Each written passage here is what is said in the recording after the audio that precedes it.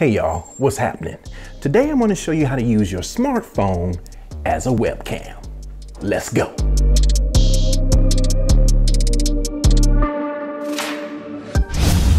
Hey, welcome to the Gadget Inspector channel, where I'm into all kinds of drones and all kinds of gadgets. If you're into that kind of stuff, you're in the right place, my friend. Please consider subscribing to the channel and don't forget to click that bell so you'll know when I upload new videos. So to use your smartphone as a webcam, you're gonna need a piece of software called Camo. There's a free version, and then there's the pro version, Camo Pro, which opens up a lot more features. Now with the free version, you get 720p resolution and stuff like overlays and the ability to connect multiple iOS devices at a time. Now for $4.99 a month or $39.99 a year or $79.99 for a lifetime license, you get Camo Pro, and that unlocks all features. Now with Camo Pro, you get up to 1080p resolution, it removes the watermark, and you can use that cool portrait mode on your iPhone to get that real nice shallow depth of field. And you can make a bunch of other adjustments in the software. Hey, instead of telling you, I'm gonna show you. So let's get into it. Now, if you have a MacBook Air or a MacBook Pro, you know how terrible the built-in webcams are. You're likely also an iPhone user, so I think you'll be interested in this. It also works with Android and Windows PCs as well. Just take a look at all of the video programs and apps it's compatible with. Zoom, GoToMeeting, Final Cut Pro, OBS and Streamlabs, Twitch, Microsoft Teams, Skype, but only Windows supports Skype for Business at this point, not Mac. Then you have Discord and StreamYard, just to call out some of these.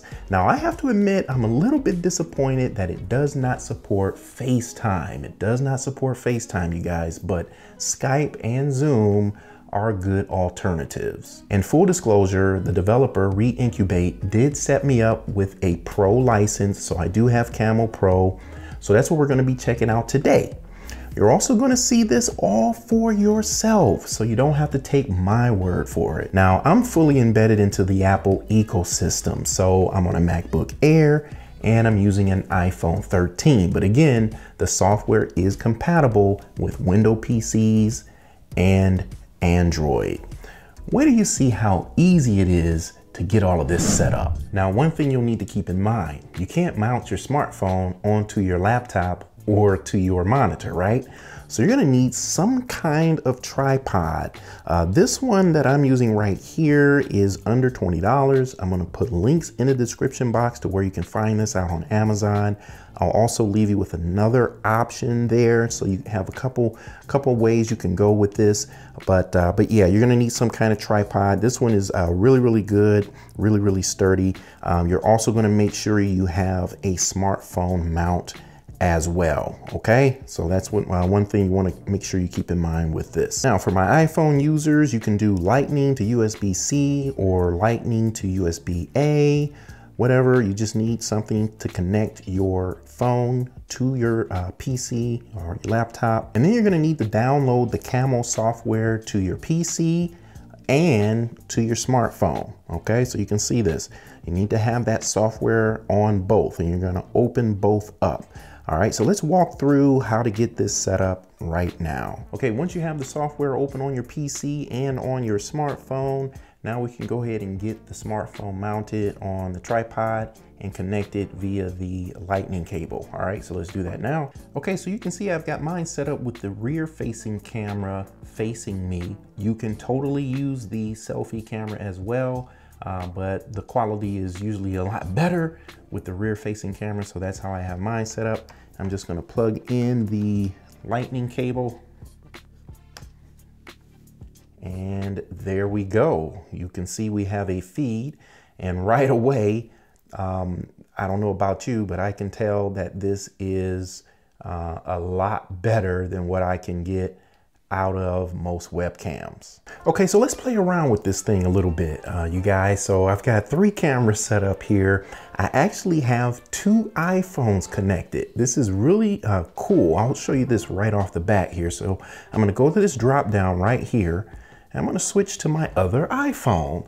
So this is really, really cool. You can set up multiple shots right here in this software. I'm gonna switch back and we're just gonna play around with all of these various settings. Now, one thing I wanna point out here, I got this message here saying, we've detected you're using a USB hub with Camo. We recommend plugging your phone into your computer directly. Now, if you are a Mac user, MacBook Pro, MacBook Air, you know that you have to use a dock or a dongle to expand the two ports that you get, Thunderbolt ports that you get. You got to expand that. So you're going to end up having to plug this into a dock and not directly into your MacBook. So far, it looks fine. So not sure if it's going to cause any problems or not. But anyway, I'm recording right in the software. So you just come up here and you click record and it's going to record all of this for you. Really, really cool. All right. Let's just go through some of the settings, all right? Why don't we? One thing I do want to show you here, you can increase the size of this. If you want, you can do that. And notice something here right off the bat.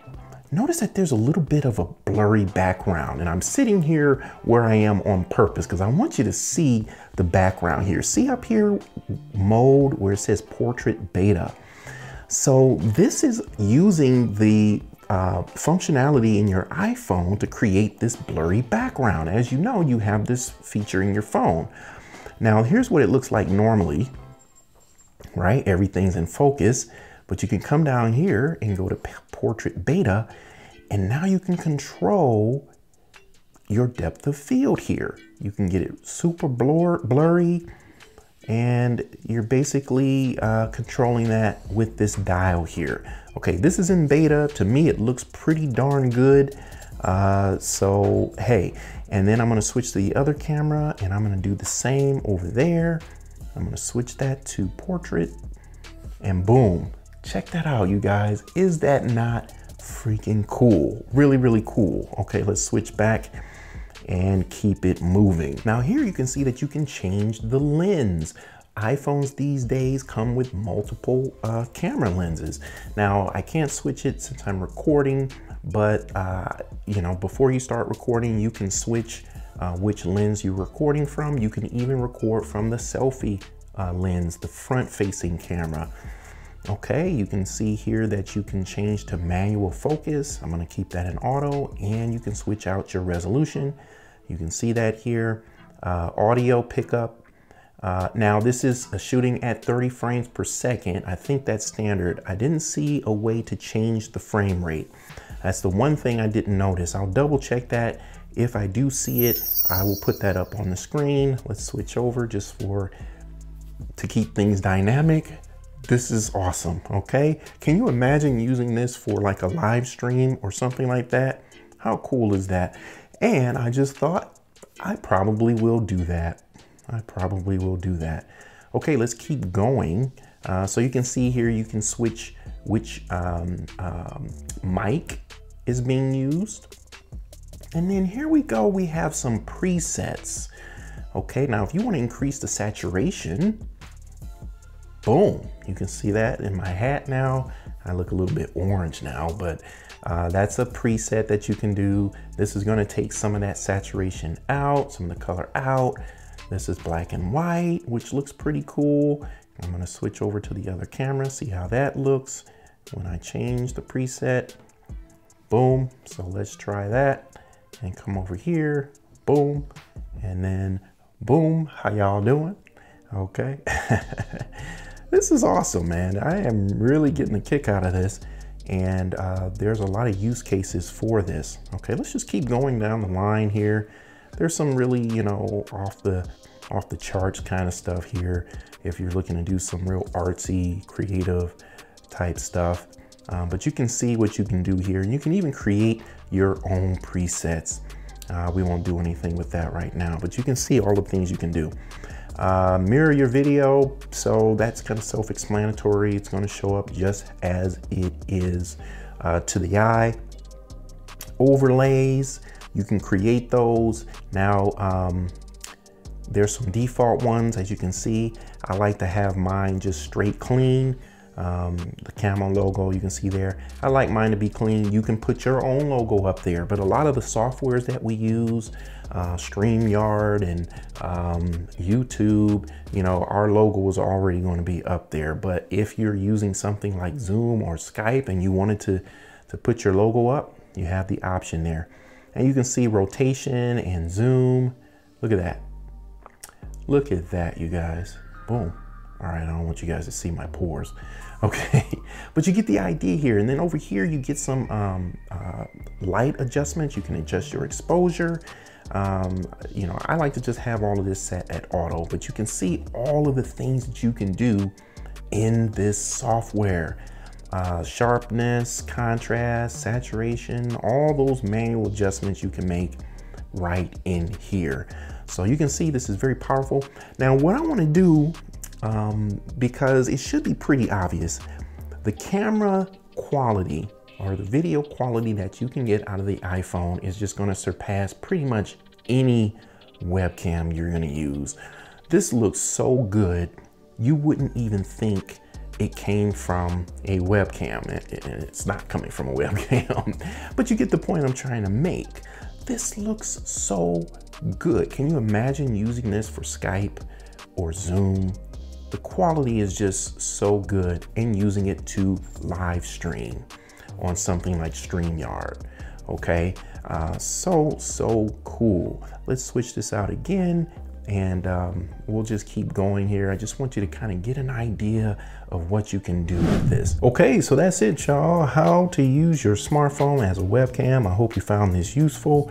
I do all kinds of videos like this, so if you're interested in that, again, please consider subscribing to the channel. And until next time, be good to somebody, be good to yourself. I'll see you in the next one. Later, y'all.